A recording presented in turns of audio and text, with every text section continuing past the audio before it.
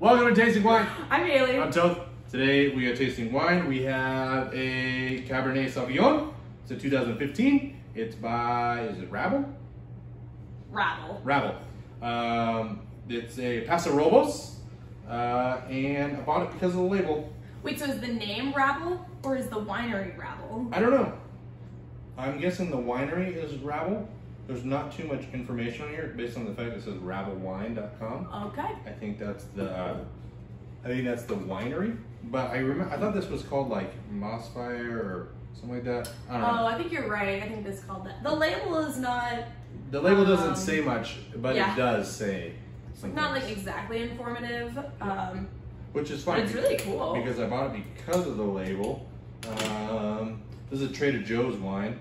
And yeah, it's a volcano flowing through a castle, and I like the way it feels. It's like almost like cloth. Ooh, yeah, it's like textured, you know, paper. How so nice. this goes to show you, you know, you got to take a little extra care to get people to buy your stuff. Yeah. You know, Marketing. a little bit of marketing doesn't help. No, it does help. Nah. Doesn't help. But yeah, Paso Robles. This is, I mean, I love Paso Robles. I wonder how many wineries there are in Paso Robles. I don't know. Because now I know Napa has like over 500. Napa has over 500? Mm-hmm. Oh, interesting. Yeah. I did not know that. Yeah, over 500 wines. And then in Sonoma, there's probably hundreds more. Well, Paso Robles is kind of like an up-and-coming Napa, right? Well, it's just like up-and-coming wine region, you know. I don't know if they're trying to be a Napa or if they're just trying to do their own thing. But yeah, it's definitely an up-and-coming area. It's a lot cheaper there. I love wine from Paso Robles. Yeah. It's so good. I think we really enjoy wine. I don't know, a lot of the cabs from there, they're just so, they have a distinct, like, Paso Robles vibe. Right. This almost smells like apples, like nice red apples. The Galas. Yeah, the Gala apples. The Gala apple. The Gala apples. Yeah, that and like, it's almost got like a mossiness to it, like a grass. Yeah, there's kind of a grass. Would you say like fresh cut grass or like wet grass? I was gonna go like not dead grass. Dead grass. No, like our lawn. No, it's our lawn to me it's more like moss, like not grass, like moss on a tree. Like a little bit of that, like not wet earth, but just, you know, fresh moss. You know, maybe it's like that, you know, foresty type of. I get a little wet earth. I think there's something wet in this. Moist, maybe. The word moist doesn't bother me. It doesn't bother you? People. Yeah, well, I think it bothers a lot of people. No. It's pretty refreshing. It's like refreshing, crisp. Oh wow. Yeah. It's so crisp. Crisp is a great word. Yeah. But it honestly, it kind of tastes like you're biting into like a crisp apple. Yeah. I'm just looking at this. There's a lot of sediment in here. Oh. Can you see? I can see it on your glass, not my glass. I want to know what makes sediment. Like what makes the sediment in the wine? Because usually you see it in like older wines, like it'll just gather in the bottom, and that's what the hole in the bottom is for. So it collects on the sides. That way when you pour, it's supposed to stay down there. I learned that. Yeah.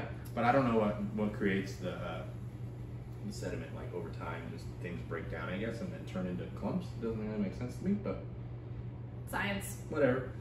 Yeah, it's very fresh. It's crisp. I know. I think so. I like it at the temperature that it's served right now, but I think if it warmed up a little bit, it would have like brighter flavors, More characteristics. Yeah, I think it's a little tight right now. It's a little acidic.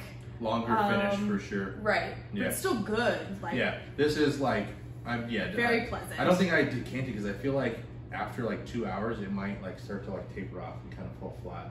Yeah. I could kind of see that. Yeah, I wouldn't decant it, but I think just like having it warmed up a little bit. Have it warmed up and just leave it up in the bottle. Yeah, like a little bit more room. Yeah, this is the type of wine because you can tell when a wine. I think I'm getting better at telling when a wine needs to be decanted. Yeah. You know, but just enjoying it in the glass and just like having 2-3 glasses out of there, and each one's kind of going to be a little bit different. You know. I think that's the way to go about this wine. Yeah, the only flavors that I'm really getting right now, like I said, like that crisp kind of apple, a little bit of like rhubarb. God, I love rhubarb. Rhubarb is a good one. Yeah, a little rhubarb, and then maybe a little like red cherry. Like light light cherries, like underripe or like not really like watered down cherries. Yeah, that's the best way to eat fruit. No. Unripe. So I remember this wine is called Force of Nature.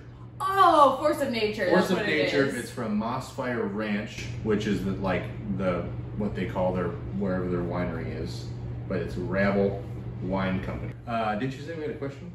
Oh, yeah. A question. A question. Okay. So this question comes to us from Georgia Howe. What is your favorite glassware to drink wine out of? I like these Bordeaux style glasses is what they're called. Yeah. Big, bulby, shaped. They make I don't know who these are made by. I think these are made by D&V. I don't know what that is. But yeah, glassware. I like a nice thin. Yeah, you want it to be thin. I like thin on there. I like the bulby shape. They make what's it called? A burgundy glass. And Yeah. those are basically like decanters. It's like this if you squatted it down and this became like that much wider. Glassware does change the wine. You know? We've wanted to shell out on those like Zeralto glasses. Zalto. Yeah. Zeralto. Zalto. But yeah, no, they're amazing glasses, and I've only ever heard amazing things about them. Yeah, apparently they're like pretty pliable. Yeah. Which They're is good for you because They're you very expensive. break everything. Yeah, I break a lot of glasses. Yeah. I watched this wine review video. I'll put it down below. And they take the Zaltos and you could like squeeze them like Yeah, by half an inch. Yeah. Yeah. Which I definitely can't do with this. I've broken probably 12 of these. No way. Yeah. I just continue to break them. I don't like stemless glasses. Yeah, unless like you're outside, maybe in a pool or something like that. But Yeah. But I do like drinking champagne out of those like really cool coupe glasses, like the 1920s sort of yeah. blapper era. Yeah. But hey, if you don't believe us or like you just want to try it, pour the same wine in a bunch of different glasses. Like you wouldn't want to drink this out of a beer glass. Like it honestly tastes disgusting. Whenever I see people drinking red wine or red wine out of red like solo cups, I'm like, oh, it's so nasty. It's So funny. it just doesn't taste the same. I actually really enjoy that. I think that's funny. Whatever you like. I don't know. It's not for me. But anyways, thank you for joining us here at Tasting Wine. Get out there, taste some wine. Let us know what you're drinking. Let us know your favorite glass if you have a favorite glass or some glasses maybe we should look out for. Let us know what we should try next. Yeah, let us know what we should try next. That'd be great. We have gotten some recommendations. We're going to be getting to those videos, so stay tuned. Yep. And we'll see you on the next one. Cheers. Cheers. Yeah. Oh my god. Hold on, let's pause here. Todd! Nope. Hey. We don't need that on a show. Oh. I saw a cat.